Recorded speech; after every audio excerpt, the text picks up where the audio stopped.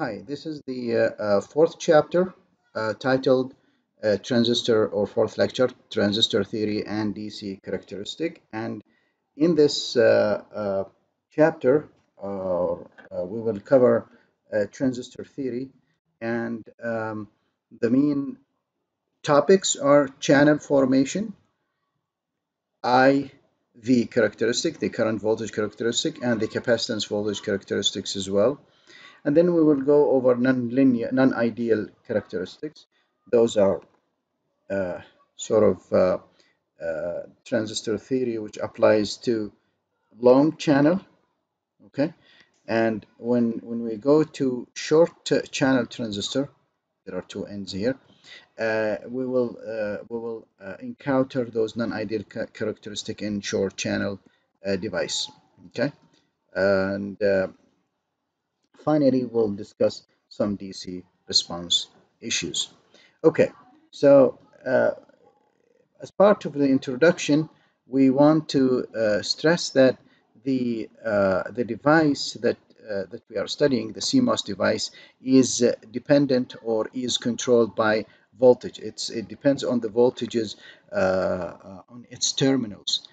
This is different from the BJT device. The BJT device is controlled by the current in the base and and the VBE, but here we don't have the current controlling the device, rather complete control with the voltages in the device.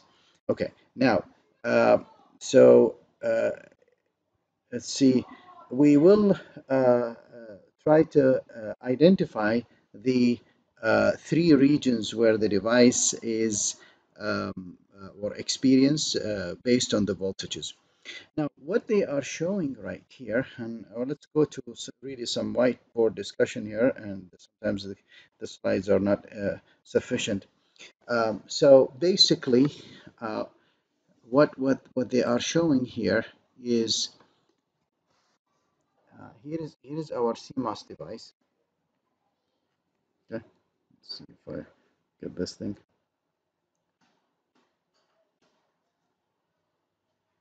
Okay, all right. So this is our CMOS device. We'll draw this device quite extensively in this course. Um, the CMOS device, this is the source, this is the drain, and on top there comes the gate.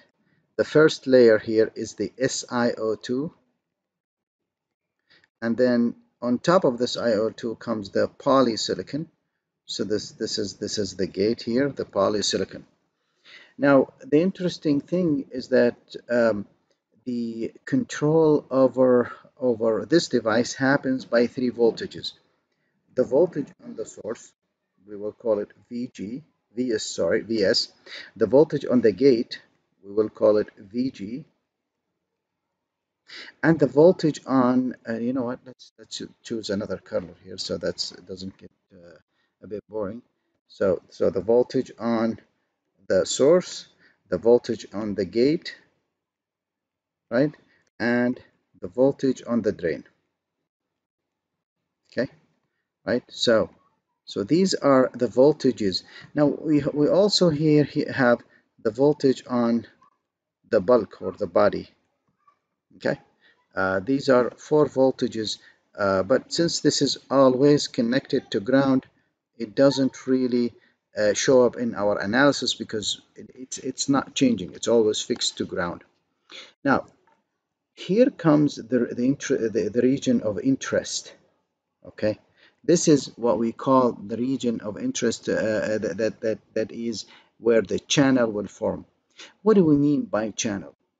You see, this is a semiconductor device, so which the name indicates that sometimes it conducts, sometimes it doesn't. And let's understand what are the mechanics of conduction, and when it allows the current to flow. First of all, here, to begin with, we are going to zoom in this area. So we are going to zoom in this area right here. When um, the voltage of the gate is less than 0. Here is the source and here is the drain, right? Okay, so and here is the SiO2, right? And here is the gate, right? This is the gate here. Okay, so the source and the drain, they are of what type material? They are N plus material. So let's they are N plus material. And here we have P plus material in the bulk. Why? Because the bulk, which is here, right here, this is the substrate or the bulk, is a P-type material. So those holes here, okay, are and add to this that this bulk is connected to ground, right? So there is no conduction between the N plus material and the P plus and the P material, which is the substrate. This is identified as accumulation accumulation accumulation region. And the reason it's you have these all these holes that is under the gate. So this is my gate here. All these holes under the gate here, accumulated under the gate. This is not going to help me because no current will flow from P to N or N to P, because anyway, if this diode here, okay, is reversed biased. Okay, the diode between this is reversed. So current will not flow from the P material to the N material. There is a diode here, but it is reversed biased because the P side of the diode is connected to ground. So anyway, there is no conduction. Okay, no conduction. So let's try to do one thing interesting, which is what? So let's draw the same device here. Okay, the same device here, and we'll draw it again here. So let's draw the same device again. Okay, so one more time. Here is my gate. Here is my silicon dioxide. This is my drain, and this is my source. Okay, so again SiO2, and this is the gate. So now let's assume that the gate voltage is, we raised it slightly. Now it is above 0, and below a threshold gate, we will call it VT. Well, we will define later on what is VT. And since there is a positive charge on this poly, what happens? This will repel the holes. See, the holes are positive charge. And let's use a different color here. Okay. Okay. So let's see. Let's use the green here. So the holes are of positive charge, and this is a positive charge. So this positive charge repels the positive charge away in the body. So this region here, which is this one here, this region here now does not have any holes because they are repelled. We identify this region as, or this state as depletion. Depletion. And the reason we call it depletion, because this area, again, this is our region of interest, is depleted from the holes as well as the electrons. Okay, depleted completely. Now, let's raise the voltage a little more. And again, we'll draw this in red. So here's my gate, my SiO2. This is my drain. This is my source. Okay, and now the gate is above VT, and we'll define now VT. That's the point we'll define VT. So notice here what happened. No charges here. There's nothing here, nothing, no charges. Okay, no charges. Now at this point, if we increase the gate voltage above certain value, we will see that electrons will be attracted or yeah, to the surface of the silicon, this surface area beneath the SiO2. So this area now, it will attract electrons and it will form what we call channel. Okay, so this is the form channel. So when does that happen? It happens as we raise the voltage above zero of Vg. We will go through the depletion. Then at some point, those holes are repelled. Those holes are still repelled away. And then comes the electrons from the bulk. The voltage will attract those electrons and place them under this region, which is the channel. Now, the interesting part is that this is in plus material and in plus material, and then you have these electrons. Okay, so and then you have these electrons, so you can see that the electrons now can move from the source to the drain. Okay, so by the establishment of this channel, we say the device now conducts. So the device now conducts. Okay, and we call this region the inversion region. Okay, so this is the accumulation, depletion, inversion. In the accumulation, VGS was at or less than zero. We raise slightly the voltage above zero, less than VT, so we'll have the depletion region. The channel is not formed, rather we have depleted region of holes, and then we'll start attracting electrons to this region, form channel here of electrons, a layer of electrons. That's the channel, and the voltage at which this happened, we'll call it VT. Okay, and this called the inversion. Now the device conducts. So now, do we have current? Answer is no, not yet. What we need to do is that we need to have V voltages between the drain. Let's do this with a different color. So let's here we need to have a voltage between the drain and the source, differential voltage. Okay, so if we have a differential voltage between the two, then I'll see electrons, I will see the electrons move from the source to the drain, to the positive. And I'm assuming that VD is greater than VS. Okay, so you see the electrons flow from the source to the drain, and conventionally we say that the current goes from drain to the source. So there are two conditions for the current to flow.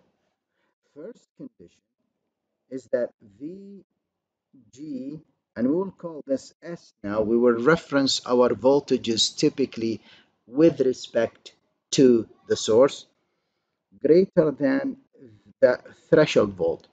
And we'll say that, so that this will establish the channel, and VDS is greater than zero. This will attract electrons from the source to the drain. That will cause the current to flow from the source to the drain. Okay, to some extent, we can simplify this as the faucet for water.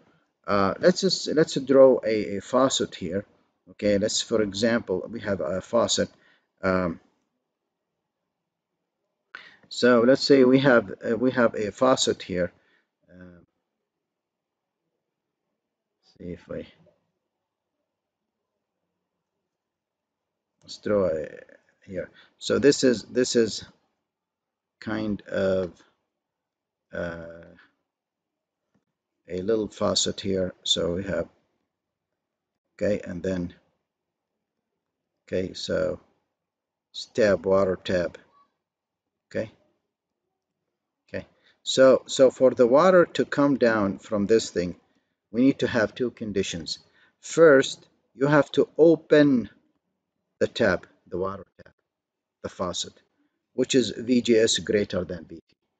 Second of all, you have to have water pressure, because if you open the tap and there is no water, water will not come down. So you have to have water pressure here, which is the second condition. For the water to flow, you have to open this and there has to be a pressure here. Okay, so two conditions. Similarly, we have to establish the channel and we have to establish differential voltage between the source, between the drain and the source for the current to flow. Okay, all right. With this explanation, we will go back to the slides and and see.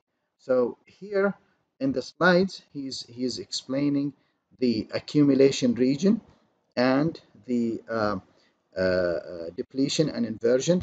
As we say that the accumulation region happens when Vg is less than Vg is less than 0, and you have this is of course what he's not showing here, this part here. Oops, sorry, I shouldn't do that.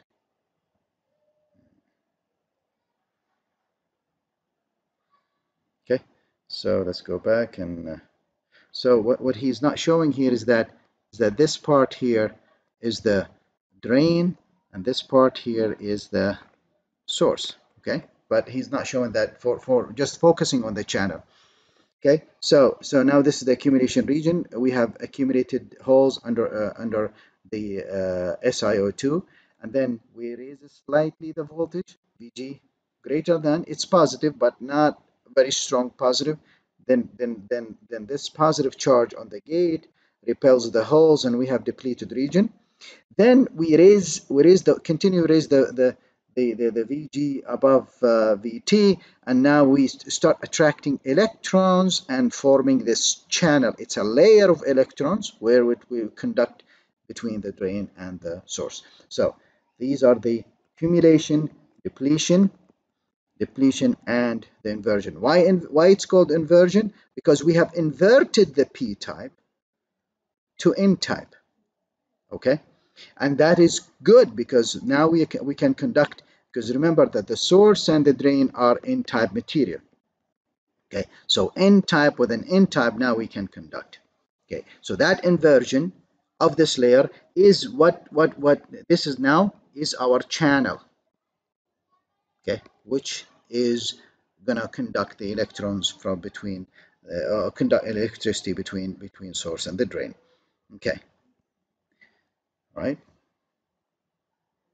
Now, in this device, we have to understand that there are three main voltages: the voltage in the gate, the voltage in the source, the voltage in the drain. We will reference them with the differential voltage. So the differential voltage between the gate and the source equals to the gate voltage on the gate minus voltage on the source. The VDS, oh, I'm sorry, the VGS is the differential voltage between the gate and the drain. The VDS is the differential voltage between the drain and the voltage on the source. Okay. Now, one thing important is to understand that in actual silicon, we don't have a sign that says this is the source and this is the drain. We don't have. In fact, this device is symmetrical. The source can be a drain and the drain can be a source. So how can we tell the source from the drain? For an in-MOS device, what we are studying now, the voltage of the drain is greater than the voltage of the source, and that's how I differentiate between the two. So if this here, let's say for example, 1 volt, and this is 0 volt, then this is the drain and this is the source. But suppose this becomes 2 volt and this is 1 volt. Now this becomes the drain and this becomes the source. So to name any terminal as a drain for an in-MOS, that terminal means it has a higher voltage than the other terminal, which is the source. Okay. Now, let's go back to the whiteboard and establish one thing here is that, okay, so in terms of the device, so CMOS device here and CMOS, and currently really we are studying the NMOS. The device can be under the off or cut off state or under on. Okay, off, it means that the channel is not established. We will say VGS is less than VT. Now you are saying, now why we are using S here? We would like to think of the source as the reference of voltage for this device, and that's why you will see us saying VGS, VDS. So it's almost like a reference voltage for the device. If it is less than VT, then this device is off, and therefore we will say that there is no current between the drain and the source. So, and we'll use this squiggly almost, and later on we'll know that it's not. It has a value, but it's a small value. Now, if VGS greater than VT, which means we have a channel here to conduct. This is, in this case, we have two state for the device. We have the linear state, okay, or resistive, and the saturation, okay. And we will write this very quickly, and then we will explain it. In the linear, basically, the VDS is less than VGS minus VT. And we'll explain this later on, but we'll just lay it down very quickly here. And here in the saturation, VDS is greater than VGS minus VT. Okay, all right. So that's the saturation. Okay, so that's the what we know about saturation and linear. So how many really states we have? 1, 2, 3, where 2 and 3 the device under the on state, which is the conduction. Okay, right. Okay, so let's go back to the slides and examine. Okay, so now this device under three regions: the cutoff or the off state, linear, and saturation. So under the cutoff, there is no channel basically. Okay, it is under the accumulation, no channel. And basically IDS is 0. We have no channel. Notice N type and P type, N type and P type, and in N type and P type, no conduction between the two. Especially the P type is grounded, so reverse bias diode, so no conduction. Okay, now suppose now we have VGS greater than VT, so we have a channel here. Now, channel of electrons. Now we are conducting the between these two N pluses, which is the source and the drain. Okay, and in this case, you can see that the current flows from where to where. So the electrons will travel from the source to the drain, and conventionally the electron is the reverse direction of the current. The current is the reverse direction of the electron. So you will see that the current flows like so, IDS. Okay, but we are assuming that we have some kind of a voltage here on the VDS. Okay, some kind of a voltage here. All right. So let's raise this voltage slightly. As we raise the VD voltage, we'll see that the current increases more and more, the IDS. So we'll say that IDS increases almost linearly with VDS. The more we increase VDS, the more we increase the current. The channel is established. So the current is the channel is established by the VGS. Okay, the faucet is open, the tap is open. Now, the more we apply pressure on VD, on the which means increase the drain, the drain voltage, the more the current will increases. Okay. Now, notice as we increase the current, we will get to a point where notice this channel get at a point and pinched. And pinching means is supposedly the channel has a layer of electrons from the source all the way to drain. But because of the high voltage of the drain, okay, the high voltage of the drain here, we increase it so much, which is greater than when VDS becomes greater than VGS minus VT. This channel is pinched, meaning there is no electron here, no electrons. Okay, so one say, well, no electrons, then this channel stops conducting. And the answer, no. The channel continues to conduct. It will take electrons here, but at this point here, the electron gets swept by the electrical field to the drain. They swept like a vacuum cleaner. Exactly. Okay, but what happened is that the current saturates, meaning the more you increase VDS, it will not increase the current. The current value stays the same. That's why we call it saturation. So in saturation region, the current does not increase with VDS.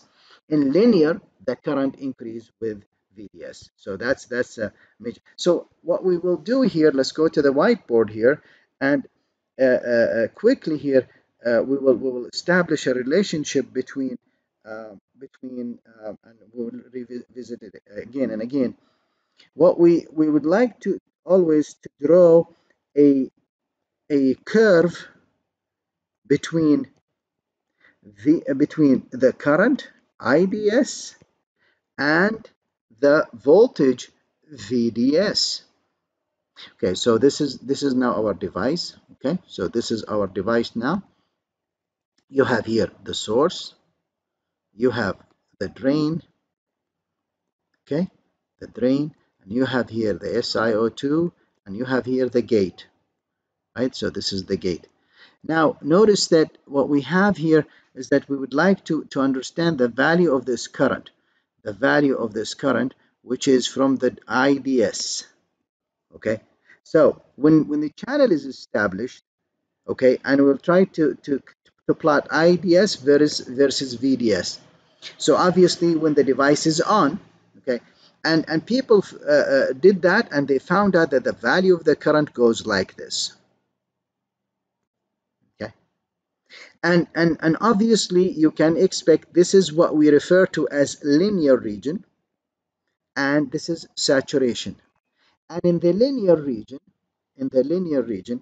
the value of the